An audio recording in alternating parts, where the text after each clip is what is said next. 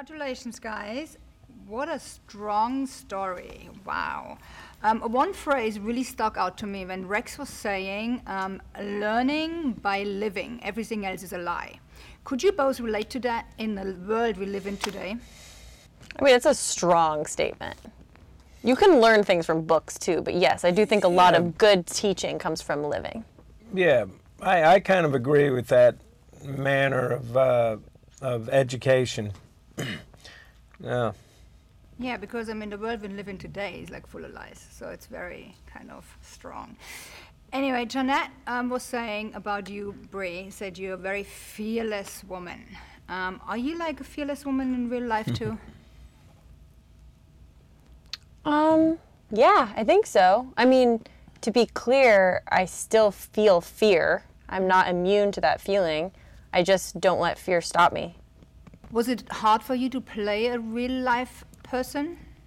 Were you nervous? Well, I was nervous until I spoke with Jeanette, and then she immediately diffused any fears that I had because she told me that she didn't need me to play some sort of like perfect imitation of her, that she would be available to answer any question that I had, and no question was too personal, but ultimately she just wanted me to tell the truth. So take everything in as I could, but then make it real, make it true, and don't try and focus so much on getting everything exactly as it was, but instead give the authentic version of what I had in the moment. Woody, Rex is a dreamer rather than realizing his dreams, really. What was your biggest dreams when you were growing up, and did you follow them? I used to dream about being a Secret Service agent, but then that passed when I realized the character that I liked on television was actually an actor playing a Secret Service agent. And so I did. I wanted to be an actor from fairly young, not as young as Brie. You know, I was like, actually, I was in college by the time I really thought that's what I wanted to do with my life.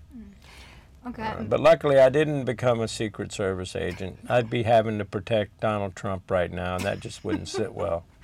No, you would have a very big job right now to do.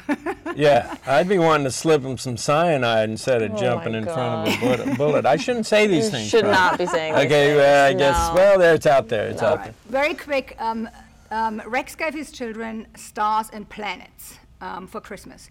What was your best Christmas present you ever got from your parents?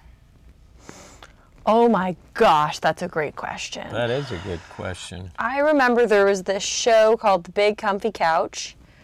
It was my favorite show on TV, and there was a doll on the show named Molly, and it was like the thing to get was the Molly doll. It was kind of like the Tickle Me Elmo of its time.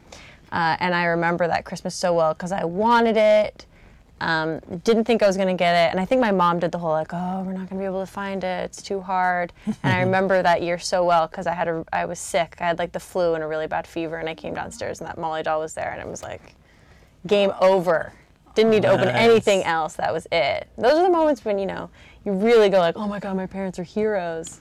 Yeah. That's great. Woody? I got a typewriter. That was about my favorite gift that I got. Because I always wanted a typewriter. I don't know why. I think typewriters are cool. But yeah, this is back when you used typewriters. Now, there's probably a lot of people who are saying, what is he saying? A type what? What's that? Is that an iPhone? Young people, anyone under 30, they're like, what's a typewriter? I don't know what a typewriter is. It's how we used to make our papers and stuff.